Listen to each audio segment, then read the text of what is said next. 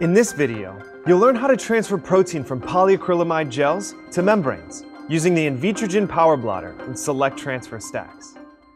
Invitrogen Power Blotter Select transfer stacks utilize a special application of the unique gel matrix technology developed for the Invitrogen Blot 2 transfer stacks. Each stack contains the appropriate cathode and anode buffers in gel matrices, so there is no need to prepare transfer buffer.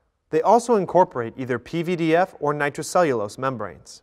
In the Power Blotter system, the cathode and anodes are plates that are fixed to the top and bottom of the cassette frame respectively, and the transfer stack is placed in between the cassette during the transfer process. The Power Blotter has two different cassette sizes, a standard size for transferring one midi gel or up to 2 mini gels, or the XL cassette for transferring up to 2 midi gels or up to 4 mini gels at a time. To begin the transfer process, flip the power switch at the rear of the device to turn on the system. Open the Power Blotter cassette by pressing the gray button on the lid. Unseal the Select transfer stack and separate the top cathode stack. Set the top cathode stack to one side of the bench. Make sure the membrane isn't stuck to the bottom of the separator. Remove the bottom anode stack from the tray using forceps and place the bottom stack in the center of the anode. Use a roller to remove any air bubbles from between the membrane and the transfer stack. Open the gel cassette and immerse the pre-run gel briefly in deionized water for 5 to 15 seconds. Gently shake off any excess water, then place the pre-run gel on the transfer membrane of the bottom anode stack. Trim the gel carefully so that no parts of the gel hang over the sides of the stack. Use the roller to remove any air bubbles from between the gel and the membrane. Place the top cathode stack, without the separator, on the pre-run gel.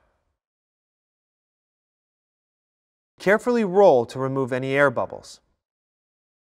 Lock the top of the cassette, the cathode, into place and slide the assembled cassette into the Power Blotter station.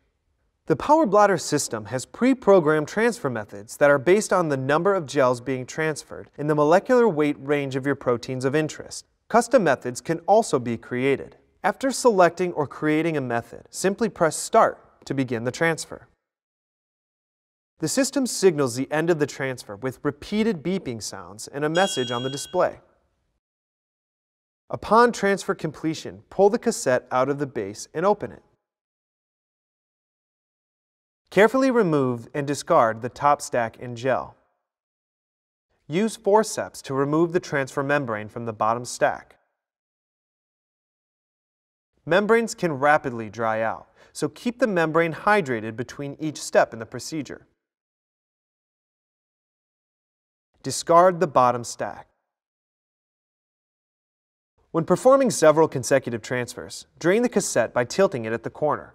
Wipe down the anode surface with a damp cloth or paper tissue to remove any excess liquid. The Power Blotter system is ready for another run with no cooling period required, unless the system has been running continuously for 2 hours. After extended use, cool the cassette for 30 minutes. Get more information about the Invitrogen Power Blotter at thermofisher.com/powerblotter.